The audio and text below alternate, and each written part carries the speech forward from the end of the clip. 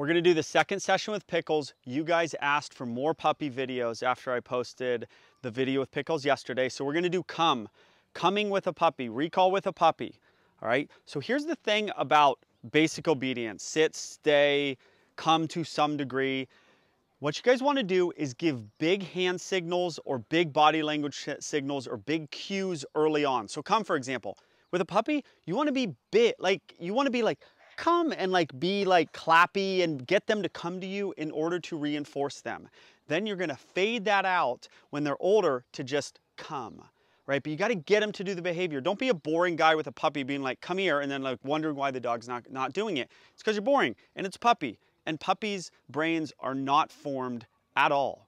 All right? You got to do things totally different with a 4-month-old dog than you do with a 1.5-year-old dog. They're not even the same animal. They're totally different. You got to be softer with them. You got to be patient with them. They are not going to understand a lot. So let's try now. Having said you should do big old hand signals, I'm going to see if he won't do it with, if they'll do it with a less of a hand signal, that's great. Most dogs will not though. Okay, remember the treat thing with little dogs like this. Tiny treats. Don't even give them, this is the tiniest of treats. I'm going to give him, I could do 10 reinforcements with this treat with a dog this big. Okay, let's see if come works. The cue is hand down to the ground saying come. He might not do it, so I'm going to go like, come, and then when he does it, I'm gonna put the hand down. Ready? Pickles, come.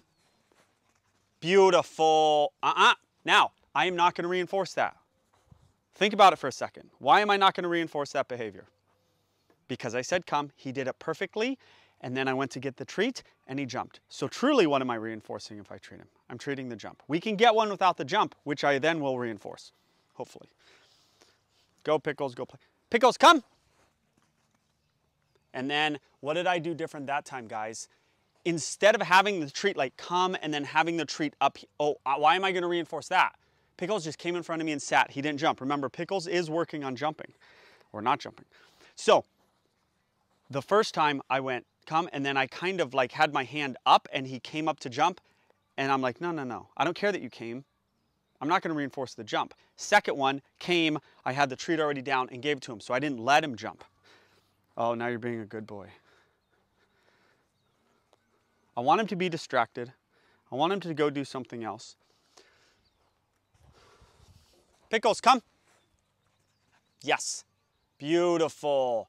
I gave the rest of that treat. I didn't do 10 reinforcements with that little treat. Pickles, come. Good boy. Yes. Am I going to reinforce? He was a little excited, a little jumpy. Who cares? He's a puppy. Okay, now let's start to work on stays. So he's sitting after the come, which is really great. So let's start to go come, touches my hand, which is the cue. Remember the cue for touch or for come is to them touch your hand, because that gives them a place. They go, oh yeah, my nose to that hand. It's a very concrete thing. That's adult dogs and puppies. All right, my nose to that hand. I understand what that come means. And then we're gonna do sit, stay. Watch sit, stay. Pickles, come. Yes, then we're gonna treat. Now let's work on stay. Stay. I like to give a little distraction with the feet. I wanna do 4. Stay. Oh, hi, how are you? Stay. 1 step back. Stay. Actually, first session, puppy, I don't care. I'm surprised I got that. So what did I do? I did a stay, I stood up, I reinforced for the dog staying while I stood up. Then I did a hi, how are you? Lots of dogs will they'll just get up the minute you say something, because they're so used to you teaching a stay like this. Stay, stay, stay. Then the minute you take your eyes off them or say something, the dog's like, I'm free. So you got to condition, they need to stay even when you talk, even when you move your feet, even when you back up. And me personally, I start that process the first session. That was the first stay session I've done with Pickles. I got my feet moving, I got stood up, I turned away and I said, hi, how are you? Then he left me. He's 3 months, first session. I was like, but he doesn't even know what that means, so he's just like, I'm out of here. I can fix that later. I don't really care. One more.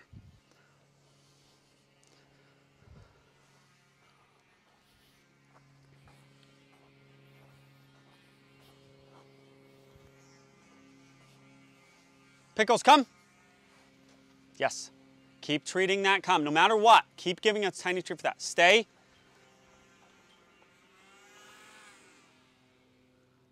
Stay. Oh, that's a big treat. Stay.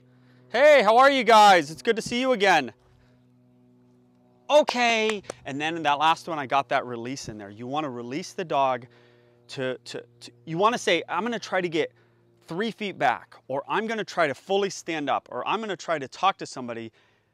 Have a goal for stay, and then release the dog at the end of stay, because the release is going to eventually become the reinforcement. We don't want to be giving treats for stay all the time. So you're going to eventually go stay, walk away, talk to your friend, whatever you want. And then the reinforcement is not a treat. The reinforcement is okay, or release, or free, or whatever your release cue is. All right, and then that's the reinforcement when they're adults. That's not the reinforcement now, because the dog's young and we want added, like, good job with treats. Okay, so that's Pickles. We saw 1 jump. We started our stay with distance, right? I backed up. Distraction, I talked to somebody. And duration, yeah, I had the stay go longer and longer. First session, I added the 3 Ds, distance, distraction, and duration. In the first session, get to it. Work on these stays or these down stays and be fading out treats, fading out hand signals, adding distance, distraction, duration right away. Now, don't go nuts with it. Just little steps forward is going to get you this awesome dog later on. And we worked on come. The hand signal was down. I said at the beginning, be big and be like, come on, he didn't need that. Why am I going to do a cue the dog doesn't need? Because I'm just going to have to fade that cue out later. So I just got rid of what I told you was be excited. He didn't need it. I could actually just say come, he touched his nose to my hand, and then I reinforced.